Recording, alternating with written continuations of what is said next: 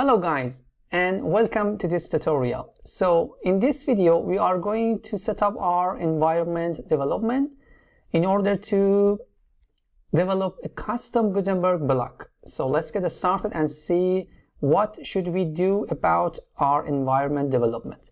So as you can see guys, I already write down a couple of environment tools that we can use. For example, local by flywheel, for example XAMPP, you can use MAMP, you can use Docker, or you can use WordPress environment that WordPress provides. And I am pretty comfortable with local WP, the first option, but feel free if you want to use any of this. No matter what, you can use every environment that you want to use. So after choosing one of these, for example, I want to install local WP, it's pretty straightforward. You just need to download the software for your operating system. For example, if you are using Mac, you should just download the Mac version and just download it. It's pretty straightforward and pretty easy. After install it, you can open up and you can set up a really easy website. So let's set up a website. I already set up a website, and you can see if I click in open site, you can see I am redirected to my local setup. But let's create a website. So as you can see, from here I can create a new website, and here it will ask me, you wanna create a blueprint or create a new website. I will choose create new site and continue. Here you can name your website whatever you want. For example, I will type Navid Dev, and here advanced option, you can use .local, you can choose your local site path, but I'm gonna leave this as a default and as it is. So continue. And I'm comfortable with the default settings, so I do not want to customize this for now, but you can customize the configuration of the website. So after that I will continue. You can use a WordPress username and a WordPress password, anything you want, also a WordPress email. So I will create my username password, and I will create an easy password because this is just a local setup.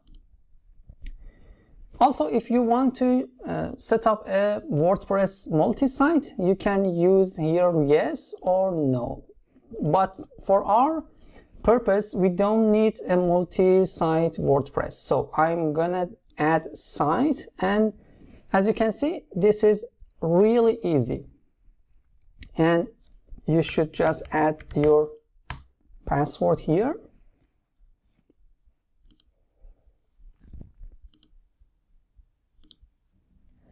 All right, as you can see, our website is ready to go. So if I click here, open site, you can see, for example, never mind, you can continue to the website, and as you can see, we already have our website ready to go. So, and in here we can go WP admin or WordPress dashboard, and also if you click here, you can go to the folder management of all the website that you want to manage. So in the next episode, we are going to see how to navigate to this from the terminal and create our plugin in order to create our custom Gutenberg block. So never mind, let's move on. And now after set up our environment, so after that guys, in order to develop a Gutenberg block, we should install Node.js. So the second step should be installing the Node.js software in our operating system. And you cannot use the latest version. If you already have Node.js, that's great. You should use a Node version management or NVM in order to use Node version 14, because for now we just need to use Node version 14 in order to be able to develop Gutenberg block. All right, so after installing Node.js, we should also have a VS Code installed. Because why I'm saying VS Code? Because it's the most popular code editing software, and we can use it in any operating system, and it's free. Okay, so install these and you should be good to go for the next episode. So I will see you then.